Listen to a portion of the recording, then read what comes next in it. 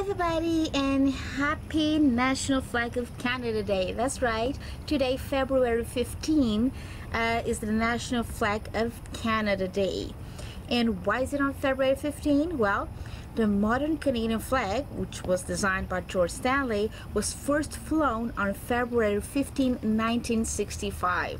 So it passed 52 years since we have this current design with the maple leaf and red and white and a maple leaf on it. 52 years that this flag was first flown and officially became a Canadian symbol. And by the way, just a quick fact, there have been 12 different Canadian flags used between the year 1497 and 2017. And this is our current design, which is recognizable all over the world. And it's been 52 years since this flag was first flown and became an official symbol of Canada, and 21 years since this day, February 15, then became an actual holiday, so to speak, because in 1996 the Prime Minister at the time, George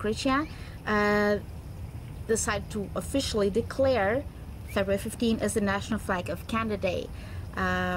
You saw that at the time Quebec and the rest of Canada were really divided, so this day is used to remember the Canadian flag as a symbol of all Canadians, including people who live in Quebec.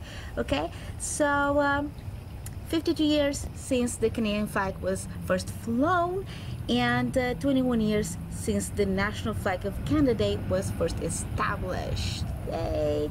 Yeah, hope you guys like this quick video, and like, subscribe, share. See you guys on my next videos. Bye.